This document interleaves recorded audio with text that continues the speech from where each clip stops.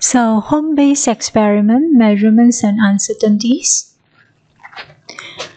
Before you perform the experiment, you refer to home-based experiment guide page 25 to 27. Okay, by referring to the table 3.1 given as an example, construct 6 tables to record your data for task 1, 2 and 3. Task 1, we are going to have 2 tables for task 1 to measure the length of 2 books. Another 2 tables for task 2, diameter of 2 oval shapes object, and another 2 tables for task 3, the width of 2 dumbbell handle. Now let's go to perform the experiment. Task 1, we are going to measure the length of 2 books using 30 cm ruler. So, measure the length of the book across the width of the book to obtain 5 readings. Remember to take a picture of the measurements so that you can attach in your lab report. Repeat the same procedure for another book. Again, do remember to take the picture of the measurements. Then we're done with task 1. We move on to task 2. Measure the diameter of 2 oval-shaped objects. So for task 2, in order to measure the diameter of the 2 oval shapes, we are going to use the micrometer screw gauge from a website. So for the best experience, you might use computer or laptop. Anyhow, you can also use your handphone to perform the task. Scan the QR code, or you might use the URL link given to go to the website.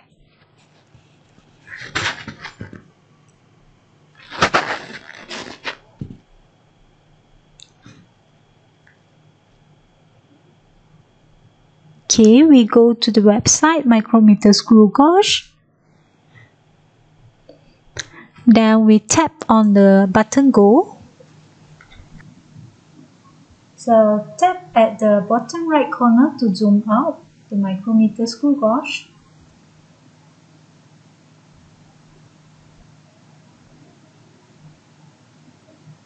So record the uncertainties for the micrometer screw gauge. Choose any 2 oval to measure the diameter. So make sure we do repeated reading to obtain 5 readings for each oval.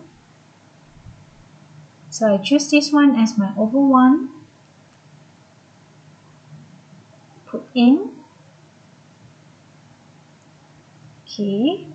Take the reading, main scale, vernier scale, and then you will get your first reading. Tick out to repeated reading. Second time. So this will be the second reading. Tick out. We put the object. This is our third reading. Tick out. We put the object. Fourth reading. Take out the object. Put it back. This one will be our 5th reading. So record all the readings in the observation table.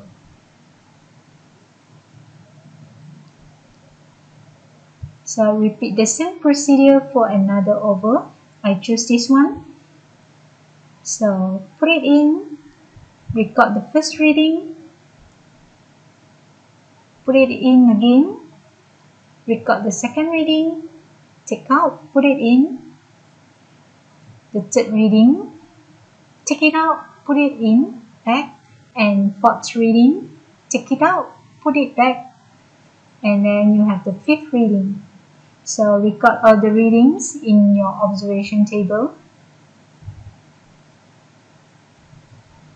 Then take a picture of the measurements and attach in your lab report. We're done with task 2, And then we move on to task 3, measure the width of 2 dumbbell handles. This one we are going to use vernier caliper from a website. So in order to measure that one, we are going to move on to the second URL given or scan the second QR code. It will bring us to the vernier caliper applications. So tap Go. Again, at the right corner, zoom out, enlarge the vernier caliper. So it gives us 5 different sizes of dumbbell. You can choose any 2 of the dumbbell and measure its width of the handle. So again, we are going to do repeated reading for each of the dumbbell. So we're checking first the smallest divisions of the vernier caliper. So the smallest division will be 1/10, 0.1 millimeter. So I choose this one as my first dumbbell. So I read the main scale, I read the vernier scale. Now I'll get my first reading. Take out, and I'll do the repeated reading to obtain 5 reading.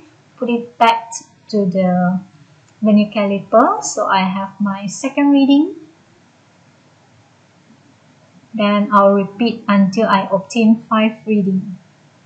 So this will be my third reading,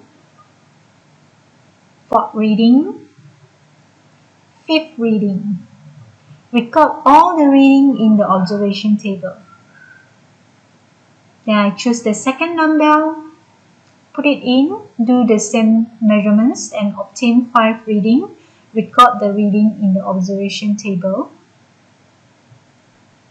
Second reading, third reading, fourth reading, fifth reading.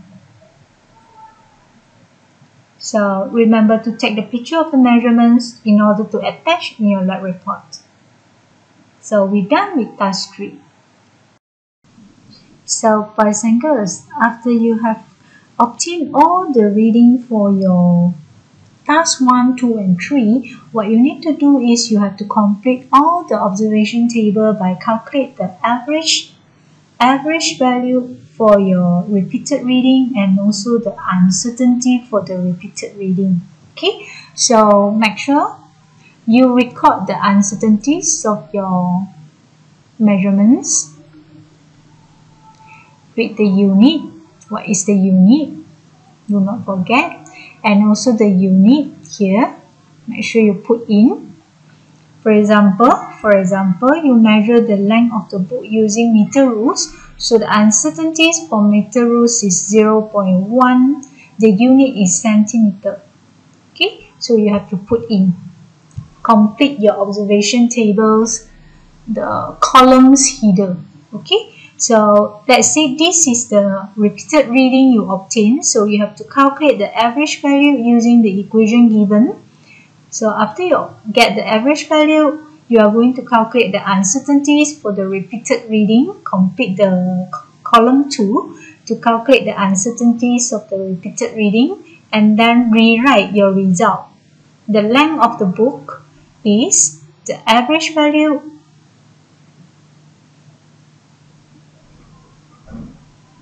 plus minus the uncertainties for the repeated reading.